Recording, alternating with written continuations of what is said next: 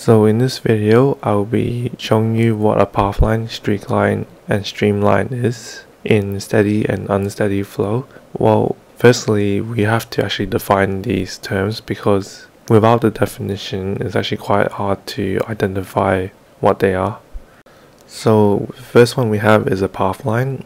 The pathline is probably the most easiest one. It's just a line traced up by a given fluid particle as it flows from one point to another.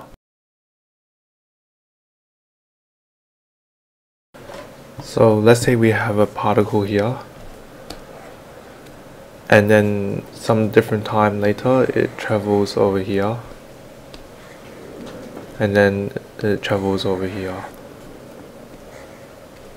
This line over here is what we call the path line, and we can call the particle at this time t equals to 0, this equals to t at 1, and this is a t at the end. So next we have a streak line. A streak line is simply a line created by particles in a flow that have previously passed through a common point.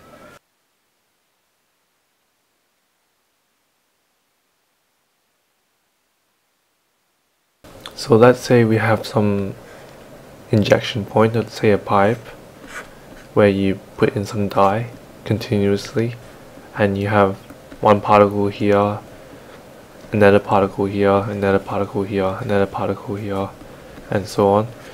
Say there's a cylinder here.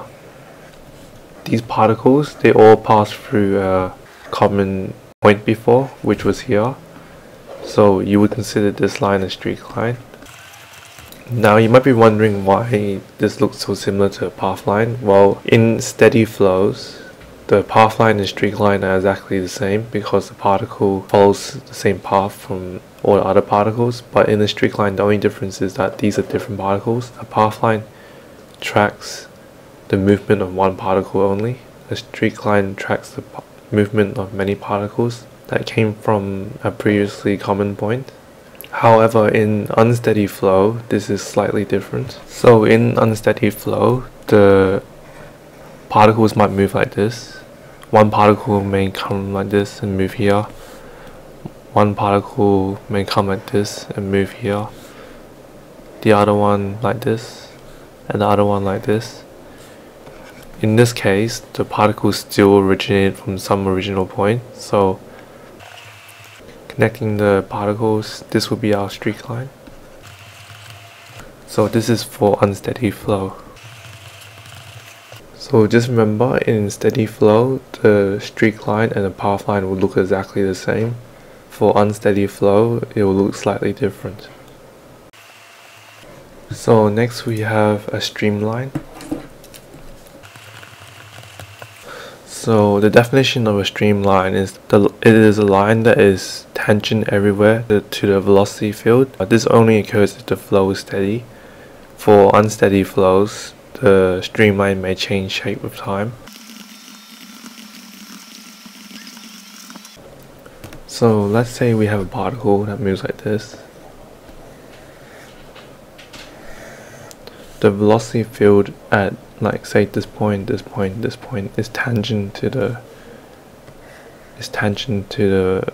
movement. So what the streamline is basically a line that joins all these velocity fields at their instantaneous points. So actually a streamline looks exactly like a path line and streak line for steady flow.